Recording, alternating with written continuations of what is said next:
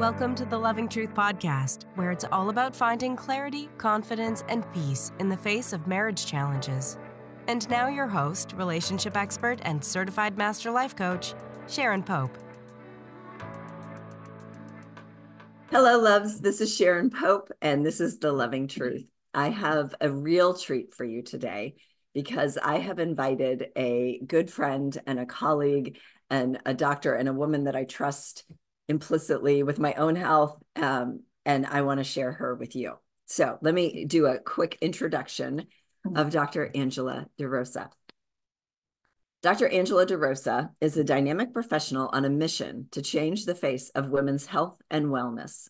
As a respected, internationally recognized authority on women's hormonal health, Dr. DeRosa understands the range of health issues women face leading up to and during menopause, as she was in full-blown menopause by the age of 35. Dr. DeRosa has more than 25 years of experience in the medical field, both on the pharmaceutical side and in clinical practice. Here's where it gets really good. Dr. DeRosa's enthusiasm for educating patients on the realities of menopause and the risk factors of hormonal health imbalances has never waned. It was the driving force behind her first best-selling book, How Your Doctor is Slowly Killing You, A Woman's Health Survival Guide. Her book, along with its controversial title, caught the attention of lots of public media and the medical community, and she received an avalanche of requests from physicians across the country wanting to learn more. So the reason I tell you this part of her bio, of which she has a very long bio, folks, like she's legit, is that she is the one that is training our doctors on hormonal health because they didn't really get trained like we would like for them to. So we're going to dive into that and so many other things.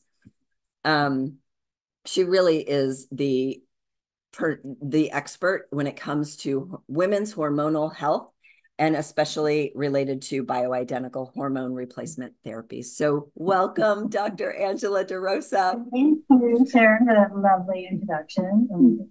I love being known as the guru and trying to beat doctors into submission to do that. Yes, we need you in that role. She was just telling me off air that how she is trying to retire, but people don't really want her to retire. And I'm one of those people. I'm like, no, we need you. There's too much work to do still. Too much to do. All right. Well, I would love it if you would share some of your story, because I feel like that starts to break open the conversation about menopause and perimenopause. It doesn't just look one way, does Absolutely. And I appreciate the opportunity to tell my story because I think it can be compelling. And it really leads to the real common knowledge that it doesn't matter any age. And at any age, any women can potentially go through perimenopause or menopause. And please, if you feel that something's wrong, don't accept the first answer you get. Keep seeking answers because we are our own best advocate. And you can still have regular periods. You could still be in your 30s and be in full-blown menopause, or not full-blown menopause, at least in full-blown perimenopause leading up to menopause.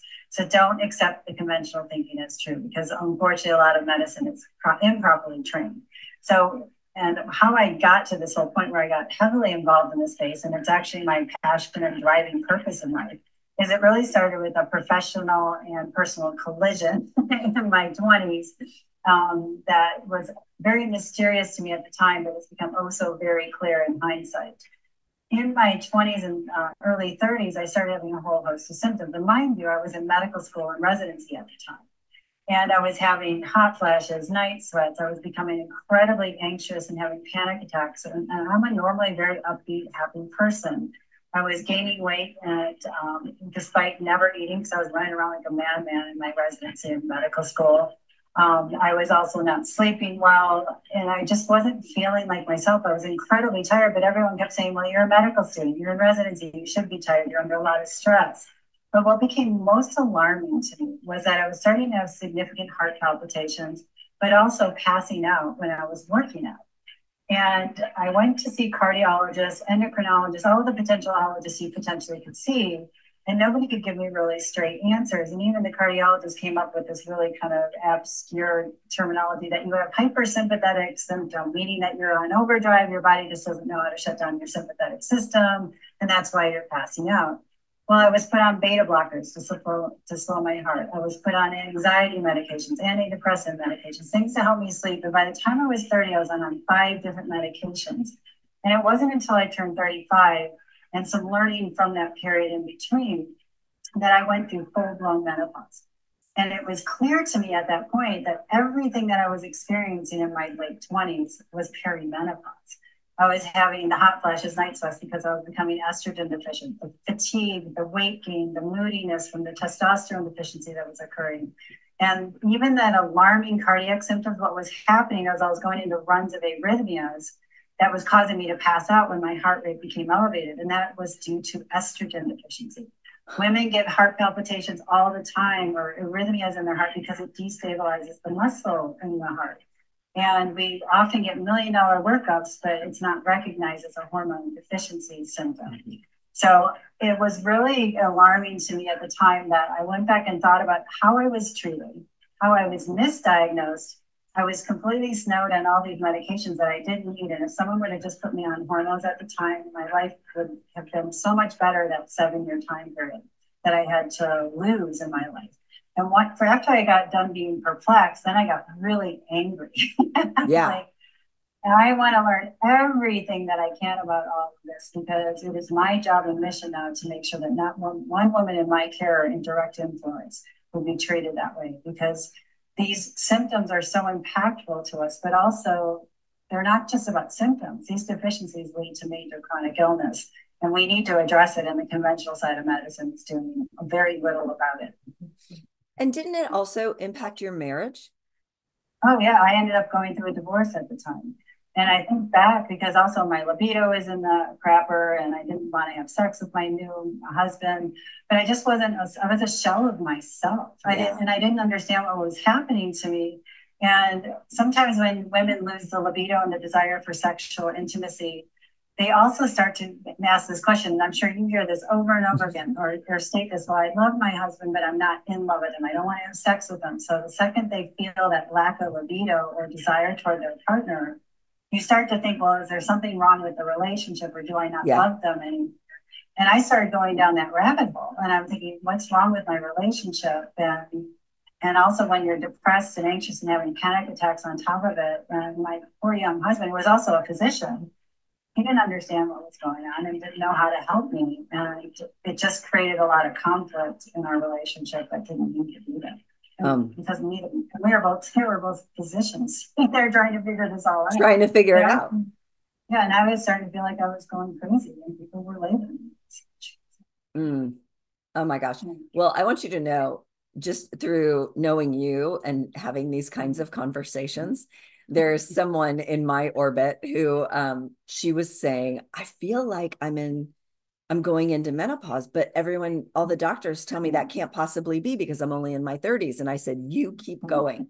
You keep going because you know your body better than anybody else does. And if there's something wrong, you know what's going on. And she finally found someone who was able to say, yeah, actually you are in perimenopause and it's not as unusual as you think it is.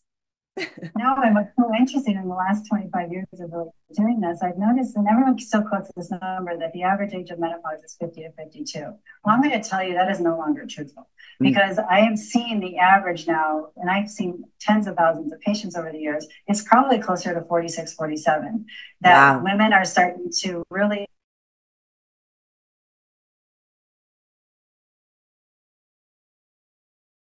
go through menopause much sooner and around. And it's the time leading up and around to menopause. And menopause is just, Elvis has left the building. The ovaries have shut down. It is done and over. Mother Nature doesn't want us to have babies anymore, but unfortunately, an indirect consequence of that is we no longer produce hormones. But the ovary doesn't typically shut down overnight unless we yank it out or something. But typically it just does a slow, steady decline over 10 to 15 years in advance of that. So if you're genetically programmed, say, to have menopause at 45, you're going to likely start to exhibit symptoms in your early 20s. I was programmed at 35, which meant I was starting to have symptoms in my 20s. So it's important to understand that it doesn't happen overnight, and it's usually a 10 to 15 year process. And you can be having regular periods all the way up until about a year or two before menopause. And you could still be having significant hormonal imbalances, but if nobody knows what to look for, they're going to misdiagnose you. Yeah. And one of those misdiagnoses, isn't it often they'll say, oh, you're just depressed or you're anxious, and we start treating the symptoms like that. Oh, yeah. So it's interesting to me in the tremendous gender bias that goes on, because if we look at, let's focus on testosterone here for a second, because it's a great example of this dynamic that most patients and most clinicians don't realize that testosterone is women's most abundant hormone. We make on a day-to-day basis more testosterone than we do estradiol, but it's not even addressed primarily in women. But it does the exact same things for us as it does for men. It helps with executive function, thinking, cognition. It helps with mood, memory. So it is Mother Nature's serotonin. It helps with muscle endurance, ability to gain muscle mass and work out effectively with endurance and not feel like you got hit by a bus afterwards. It is our prime driver of libido and desire. And one of its most important roles is it helps with glucose metabolism. So when we lose our testosterone, we start to gain weight in the midsection and we become insulin resistant and diabetic and have a heart attack and stroke. So it starts this whole pathway. But a man walks into the office of a physician and presents with those exact symptoms and or they have erectile dysfunction. Erectile dysfunction in men is very obvious. For women, it's we just don't have clitoral sensitivity, or orgasms are weaker, or we have no desire. Mm-hmm. But if a man presents to a physician, they're going to check their testosterone levels. They're likely going to get an erectile dysfunction drug and their testosterone. A woman presents the exact same way. They're going to get thrown on an antidepressant and sleep medications. Yes. So it's really, it's maddening to me that we cannot put that together. It's so simple. Why didn't those hormones present exactly the same? It does the same stuff for us. So I want to ask you, you may not remember this because we haven't spoken in a little while, but you told me a story that stuck out in my brain. And it was a story of you were speaking from a stage to a group of hundreds of physicians. And you said, if someone came in with these symptoms and they were a man, how many of you would test their hormone levels? And then you asked them the same thing for women. Do you remember this story? Oh, yeah. Can you tell it? Oh, yeah. It's just a marvel to me. I present what did I say? A sexually neutral case to a patient. I said, okay, these are the symptoms that they're presenting with. I don't talk about menstrual status or anything. I just say, okay, these are the symptoms they're presenting with. And let's assume second, this is a male patient. How many of you would treat them and what would you treat them for? And I kind of asked people around the audience, and almost everybody inevitably said they were going to check their testosterone levels and that ultimately they were all going to be treating them with testosterone. When I said, okay, what if this is a woman? And they're like, oh, we're going to give them antidepressants. Like, not one of them were going to check testosterone levels in women, that they were going to put them on antidepressants and really work them up for full-blown mood disorders. Like, very few, maybe a couple of hands went up to even think that was even a possibility. Wow. But what's so maddening to me is that what's so problematic is men typically start to show testosterone deficiency symptoms in their 40s and 50s. It gets really marked in their 60s. Women start to show testosterone deficiencies in their 30s. And then if they come in with a hot flash, they are already testosterone deficient because we lose testosterone first. So all these women walking around with hot flashes and night sweats are already deficient of 95% of their testosterone production, which is coming from their ovary. The other 5 comes from the adrenal. But a whole bunch of us are walking around with testosterone deficiencies and completely ignored, and they get labeled as depressed, or even worse, fibromyalgia, because testosterone deficiency leads to muscle pain and lack of energy. So could you imagine you're depressed, you are gaining weight, you just have this mood disorder, and then you say, oh, my muscles hurt. And you're not sleeping. And you're not sleeping. Oh, ding, ding, ding, fibromyalgia. But 98% of fibromyalgia is either testosterone deficiency, low functioning thyroid or subclinical thyroid, or vitamin D deficiency, or a combination of the 3. But are labeled, and then these women get these labels that then they're considered. When a patient walks into a physician office with saying they have a history of fibromyalgia, most doctors roll their eyes and go, oh my God, this is going to be a difficult patient. And they're crazy. So you don't want that label, but we get labeled with it all the time. Really? They put these women on testosterone, and 98% of them are going to get better, or thyroid, or vitamin D, or both. That is so funny to me. I mean, it's not funny. It's amazing. But think about these women that are losing their lives. They've been put on opioids or antidepressants or psych meds, and they're completely snowed under. And because people can't wake up to the fact that women actually need testosterone and its impacts on this. Okay, so let's just, since we're there and we're talking about the medical community and even the role that you play inside of that to help them. So why don't our doctors know about this? Why are we now educating the patient so that they can get the care that they need? Well, I think it's multifold. So number one, lack of education. I mean, when the Women's Health Initiative came out in 2002, it really demolished education and hormonal health for women completely. Because not only everyone was worried about the hormones causing breast cancer and all that stuff, and then just at that point, they stopped training about it because they didn't want to train people to treat with estrogen because they thought it was dangerous. But the problem was, and it actually goes way, way, way back when they were assigning names to sex hormones. And they thought, okay, estrogen is women, so we're going to debate that women really are estrogen dominant, and we're going to go estradiol, it's the female hormone. Testosterone is the male hormone. But what's really problematic is men make estradiol and women make testosterone. Right. But we've been put in these buckets since the 30s, and it really hasn't largely evolved. So there's an extremely deficient amount of education. We don't get trained in medical school. We don't get trained in residency. If you want to learn about it, you have to find resources to do this. And it's really, really problematic. But what is also problematic, and probably even a bigger driver, is think of all the money that's being made by pharmaceutical companies to have us on drugs. Think about if I were to put a woman on, say, estradiol and testosterone, which is very inexpensive by comparison, they may not need sleep medications. They may not need cholesterol drugs. They may need antidepressants. They may not need drugs to treat hot flushes. They may not need a whole host of medications that are adding up to billions of dollars in big pharma. And think of all the chronic illness that also comes from that, the high blood pressure, the cholesterol, the diabetes. This is a big industry that makes a shit ton of money, pardon my language, off the backs of people and their health.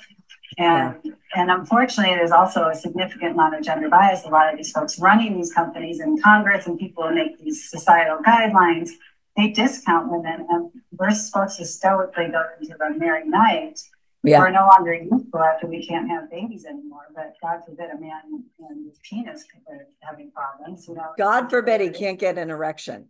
Then, then we spend hundreds of millions of dollars on that. The Department of Defense spends billions of dollars for their soldiers and things for erectile dysfunction drugs.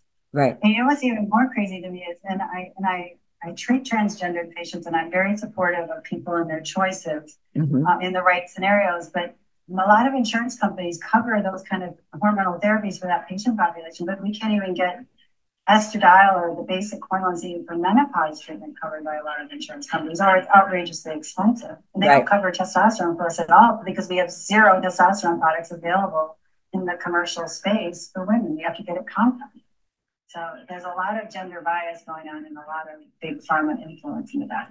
But if a man wanted Viagra, would that be covered by insurance? Oh, absolutely. Absolutely. Oh my gosh.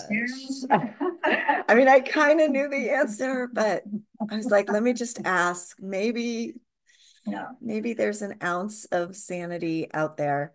But I mean, I look at that and go, that's how committed we are culturally to men having an active sex life that they can enjoy into their old age. But who are these people to have sex with? You think they want to enjoy it? But here's the interesting thing. I think right now, this is probably it has to be the first time in history that anyone is even starting to have conversations about women and them enjoying and having a sex life that feels good for them. Like no one is taught, like I think about this with my mom's generation and I'm like, she may have gone to her grave without ever really enjoying sex. Like, I think that's a very real possibility. And my mom came from a very long line of Catholics. So we didn't talk about such things, God forbid. But I feel like it's very possible that that was the case for her. Well, I've treated lots of elderly patients over the years, and then a lot of couples would often come in, and the dynamic is so interesting to me. But a lot of those women with the hormones, they either drank a lot or they did, little old ladies in their Xanax is how they honestly coped through a lot of that stuff because they stoically went through it. But from a sexuality standpoint, it's amazing to me that it was all about the male focus in previous generations. And it is getting better. I definitely agree. It is. But there's still a heavy focus on the men's satisfaction versus female satisfaction, and also an inability of education to talk to people about what really truly pleases women. And there's still a lot of falsification that it's penetration and not clitoral stimulation for a lot of women. And there's just this, we could go on and on. But an interesting story is I had this older couple who shall not be named. They came into my practice. And this gentleman, they must have been in their 80s, and he was just a little horn dog. In my language. I love it. They kept telling his wife that he needed to have either a blowjob job or masturbation or penetration at least 3 to 4 times a week. Otherwise, he was going to get prostate cancer. And this is what he was telling his wife. And she believed him. And through this whole conversation, when I finally got her behind closed doors alone, she expressed that she had never had an orgasm in her entire relationship with this man. They've been married over 50 years. So I sent her home with a vibrator. And I said, here, go try this. And you should have, the appointment we had, the next one was just very, very fun. It was fun because she's like, oh my gosh, I never knew. But the problem is it's starting to change the dynamic of their relationship with it. But I was like, you cannot tell her that this is going to prevent prostate cancer. That's ridiculous. Like, yes. It's just funny. Like this woman, she got into her 80s and never had an orgasm. So. Right. Right. Yeah. So I'm glad that she found you at least, and she was able to experience that, even if it wasn't her husband that got her there. It's all good. All right. So since we're talking about couples and the dynamic of how this shows up and all of that, like, I want to get into the symptoms. I guess we can start with the symptoms.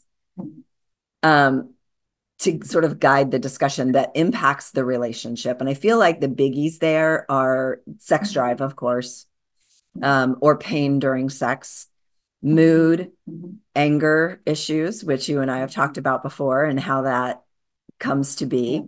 Yeah. And just like that decline in needing to be the nurturer or wanting to take care of everyone, that is a shift for women also around this time. So could you tell us a little bit about what you've seen and experienced there?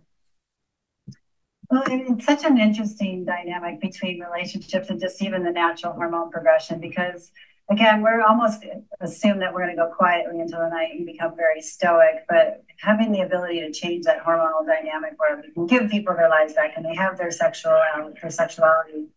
But what I find when women don't find hormone replacement is that they often do go stoic into the night and they lose their voice in a relationship. But those who I start to replace hormones and get them back to their vital, youthful self, they start to appreciate how good they feel. They know that they're not going silently into the night. But it can often create dynamics within the relationship that can either become very helpful because now they want more intimacy with the partners, and then that has this positive cascade. Or it can also enable women to find their own voice and become empowered because now they feel better and they start to push back often in relationships. As we get older, we start to develop our frontal lobe disorder where we start speaking our mind more freely. Yes. But that doesn't always go over so well. And I think women, and you talk about this a lot, and I so appreciate that. As we get older, I think we become more about our own needs, whereas our first part of our lives are dealing with our children and caretaking the marriage. We're the ones that are responsible for relationships at all levels. Our parents, our children, our friends, our family, and oftentimes the male gets to concentrate on work. But then as they start to slow down and they start to calm down, they want to more focus on home. But we're like, okay, we did our time. Yes. We want to go explore. And if I empower them through hormonal balance and they have more energy and they feel better, they have mental clarity, that can either go one of two ways. The relationship gets better, or sometimes it doesn't. It can get worse. Right. I see it a lot where they, like a man, because he's been working hard for, call it 40 years or so, And this is just the nature of our society and our culture and how we operate and all that. So it's not like men are doing this to us, but men, like when children come into play, women primarily will take on that front row parent of course role, and men don't necessarily have to give up too much.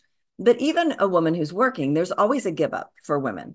And so then by the time they're going through or heading into menopause and the kids are grown and they're less, or at least less dependent upon them, then there's time and space and maybe even some energy for them and what they want to pursue and all the things that they sort of put on hold. So in their relationship, the man is sort of like ready to slow down a little bit, where the woman is ready to speed up a little bit. Yeah, exactly. And sometimes that can be a bit of a mismatch, but I have found that when people understand what's really going on, then you don't have to be carbon copies of each other, but you do have to be respectful of those differences in order to continue to be in healthy relationship with one another. And also too, that when I think about the hormone balance for men, as they lose their testosterone, there tends to be a calming effect of men, but it gets to a certain point where then they drop off the cliff and they get all the symptoms that are problematic for men. In particular, they don't like the erectile dysfunction, but if they don't have the energy, fatigue,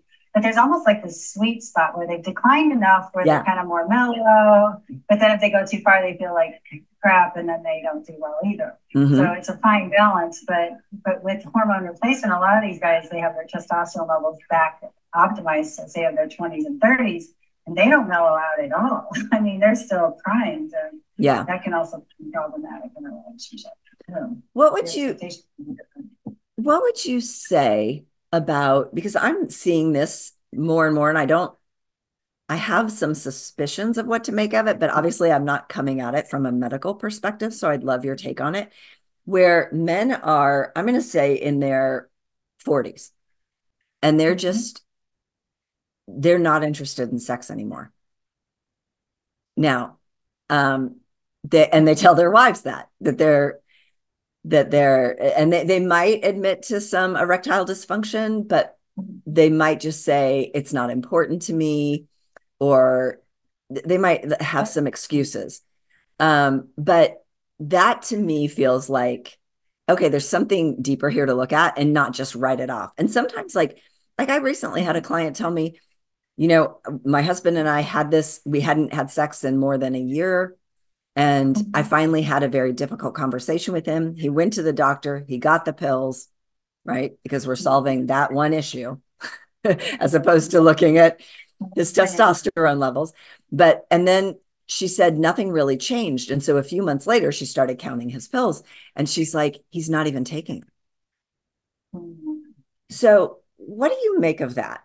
A man who's just not interested in solving it. Not really interested in their 40s. Typically, I wonder if there's someone on the side. I mean, that would be my first thought, just because men typically have really good libidos for a long period of time. So hormonally, it takes a lot for them to lose their libido and desire for sex, which can lead to other things. Like right now, I'm seeing a lot of people use marijuana, and that causes a major imbalance where low testosterone, high estradiol, which can really lead to low libido and impotence. So that's become highly problematic. There's a lot of endocrine disruptors. So hormones can definitely be a big play, not only testosterone deficiency, but also the imbalance where they get too much estradiol, and that can lead to a whole bunch of problems. And that's usually due to midsection weight gain that overconverts testosterone to estradiol. And we're also seeing a lot more body image issues with men. They're kind of catching up to women in a lot of ways. So it's just been kind of interesting. But 40s is a little bit young. Usually they've done a lot of damage to their body, either with anabolic steroids, or they've gotten overweight, they're on medications, or different things that would drive low libido, or the estrogen excess can come in. But there are some medical things that could definitely lead to that. But oftentimes, just as in women, you got to ask, are there psychological issues coming out? Are there performance concerns? Are there other things, work stress and things going on, or other people that are influencing that too? You mentioned weight. Is there any impact from if someone is drinking a lot? Oh yeah, absolutely. Because And they always, the interesting terms is that men often live, and we all get a little bit more uninhibited when we have a little bit of alcohol. But again, there's that point where it goes to the other side. Right. You can't perform as well as you did, and you can have problems with that. But also, drinking can lead to liver abnormalities, weight gain issues. So it depends on the amount of alcohol that's being drank. It's causing other problems. Because even too much alcohol can lead to the increase of midsection weight, which can lead to the low testosterone and high estradiol levels and various other things too. Cirrhosis of the liver, so you have to be cautious of those things. So how does someone, if many of our doctors don't know or understand about this, how do you advise someone to get some help? I'm struggling in this area, but you're telling me my doctors don't really know. What do I do? Well, the key is to find good resources, and other women who maybe have gotten hormone replacement therapy, friends are the best source of information. So if you can talk to those and who've had good experience, that's always a wise idea.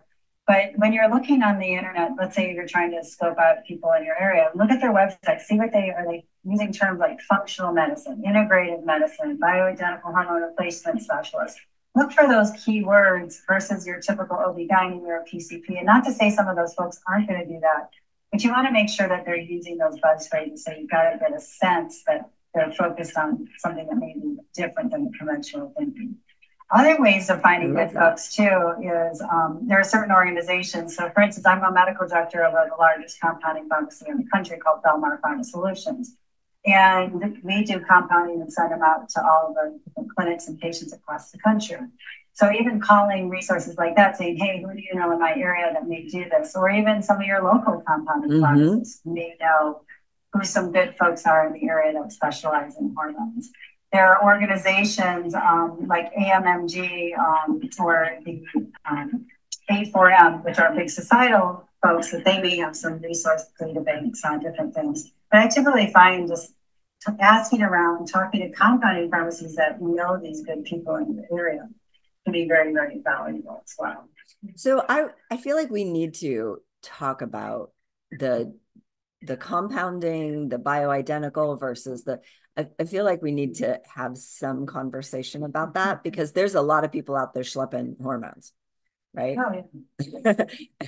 So, and a lot of people doing a lot of damage because they're not properly educated, right? Which is problematic. And bioidentical hormone replacement therapy isn't that hard to understand, but a lot of people make it more complex than it needs to be. All it really means is it mimicking. So I say, is it biomimetic, meaning is it mimicking exactly what your ovary was making when it was making it at optimal levels? So for instance, 17 beta estradiol is the estrogen that is made from your ovary. That is what is naturally produced coming from your ovary every single day when you're functioning. Why would I go in and give somebody, say, a horse's urine or an ethylene estradiol that doesn't look exactly that? It's different in chemical structure. But there are pharmaceutical drugs on the market like 5L-dot patch, estrace cream. They are bioidentical. They're made with 17 beta estradiol. Usually everything we compound in the pellets, cream, gels, troches, all those are 17 beta estradiol. We're going to use the exact hormone your ovary once made. So you need to figure out what that is. So making sure you ask, is this bioidentical? Meaning, is it 17 beta estradiol? Is it pure testosterone? Not a methylated testosterone? Or is it progesterone? Is it not Provero, which is a medroxyprogesterone acid? And just think regular progesterone, regular testosterone, and 17 beta estradiol. So essentially, in my dumb mind, without all the technical terms, one is synthetic and from something that doesn't originate in the body. And the other is... Well, keep in mind that you can synthesize something to be bioidentical. Okay. The word synthetic, to synthesize means it's a synthetic derivative, but you can synthesize something to be bioidentical. But because I've heard you say, like the horse urine thing before, and that makes my head want to explode. Like I'm putting horse urine. That's what Permarin was. It's a molecule similar to 17 beta estradiol, but it's not even close to being exact. So it's not bioidentical. But we can synthesize 17 beta estradiol in a lab or in a pharmaceutical company. Okay. So a lot of people use the word synthetic versus plant-based. I mean, all of the hormones largely come from Mexican yams or other certain plant bases. And the big pharmaceutical companies use the same active base ingredients as the compounding pharmacies do. And they're both FDA approved. But where everyone gets all up in arms, oh, the compounds aren't FDA approved, they're dangerous. Well, no. Let me first off say that the reputable compounding pharmacies are highly regulated, they're under such scrutiny by the DEA, the FDA, they get the state's board of pharmacy inspecting them. So a lot of these companies, they can't fly under the radar. The rules and regs have changed. But I want to make it clear, like, so for instance, imagine that, so the big difference in compounding and let's say getting a product from the big pharma companies. So for instance, let's say I have a batch of progesterone powder and that gets sent to the big pharmaceutical companies. They're going to go make en masse those different pills of progesterone every single day, the same exact dose. So it's like going to McDonald's and going and buying a Big Mac. They're made exactly the same every day. They're mass produced. There's no customization to it. But it's made from this powder that gets sent to them. Well, those same powders that are FDA approved get sent to compounding pharmacists. But instead of mass producing the same exact pill over and over again, what they're doing is taking a little bit of it, maybe compounding it with a little estradiol, maybe a little testosterone, or they're adding a little B12, or they're tweaking it in a manner that is a little bit different than the mass-produced product. So it's like going to a French restaurant and they're using the same ingredients, but they're creating this fine meal for you versus a mass-produced, everything's made the same. So know that the base ingredients are all FDA approved, but the ultimate thing on the compounding side, they don't investigate every single product that comes out, but it's all going in with the same approved ingredients. Whereas the big pharmaceutical companies are investigating that one mass-produced product. So it's more practical. Okay, so I want to ask you a question just because it's near and dear to my heart, but I didn't tell you I was going to ask you this. So if you want to punt, you can. But I know that there's been lots of studies done around, or not lots. There's been a few studies that have gotten some attention recently that would lead you to believe that hormone replacement therapy leads to Alzheimer's. And I don't believe that to be true. And I'm pretty sure you don't either. So are you able to speak to that a little bit? Yeah, nothing can be further from the truth. When you actually look at bioidentical hormone replacement therapy, not only estradiol, but even testosterone in particular, the data is very compelling that they actually slow cognitive decline, that the risk of Alzheimer's goes up when they become deficient in those hormones.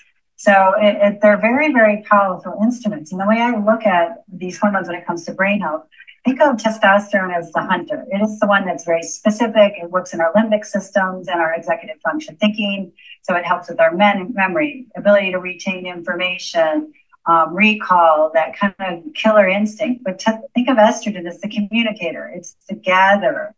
So it's helping all the different brain centers communicate with one another.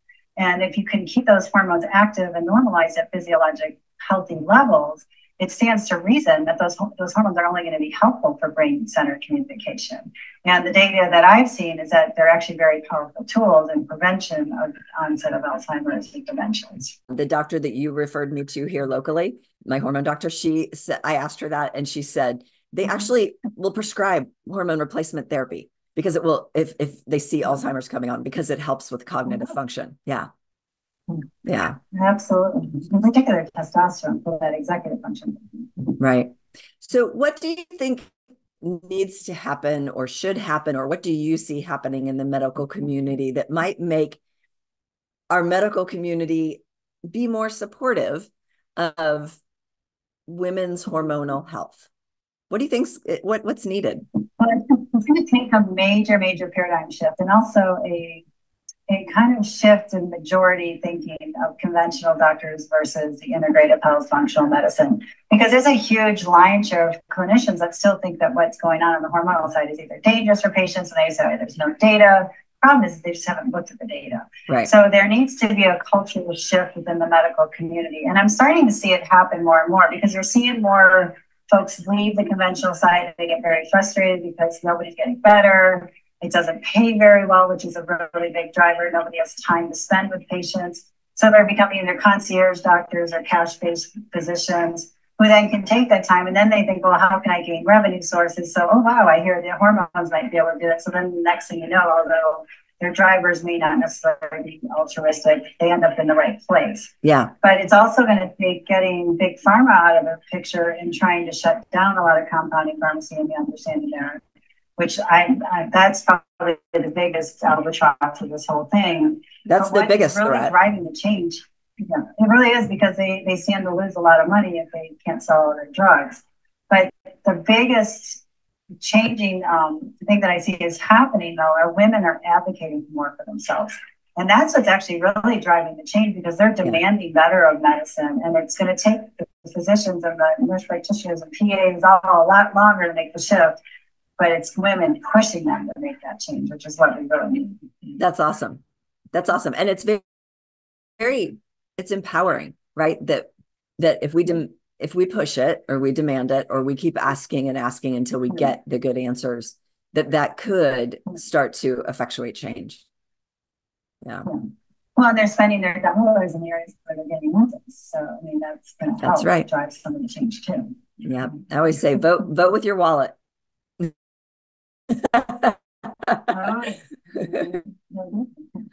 All right. So, Dr. DeRosa, where can people find out more about your work and get in touch with you if you want that, or get your book? Because I know your book is fantastic. Everyone, you should go get it right now. She's going to tell you where.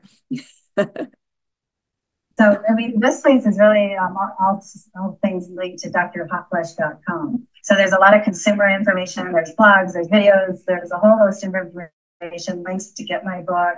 And then there's also a tab at the top that for medical professionals. So if folks want to learn about my training institute, which is called the Hormonal Health Institute, we train clinicians all across the globe, and predominantly here in the U.S., but we have a pretty good share of folks now outside of the U.S. So they can go there to obtain that information. But there's a whole host of information on drhotflesh.com website. drhotflesh.com. That is so perfect. I will make sure that is in our show notes. Dr. DeRosa, I know how busy of a person you are, and I appreciate you taking the time to just share your knowledge and wisdom with my community, and always with me, of course. So thank you so much for being here. And mostly thank you for the work that you're doing in the world for women's health. Thank you. Thank you so much, Sharon. It's a passion, obviously, and a mission. It is, and you're good at it. I appreciate that. And I'm really happy you're able to give me a voice, and all the others that are doing this as well, because the work you're doing is really important and impactful, and there's so much synergy there. So I appreciate what you're doing as well. Yeah. Thanks for having me. All right. Thank you so much. If you're listening to this podcast because you're struggling to decide whether to stay or go in your marriage, and you're serious about finding that answer, it's time to book a Truth and Clarity session with a member of my team. On the call, we'll discuss where you are in your marriage and explore if there's a fit for you and I to work together, so you can make and execute the right decision for you and your marriage. Go to clarityformymarriage.com to fill out an application now. That's clarityformymarriage.com.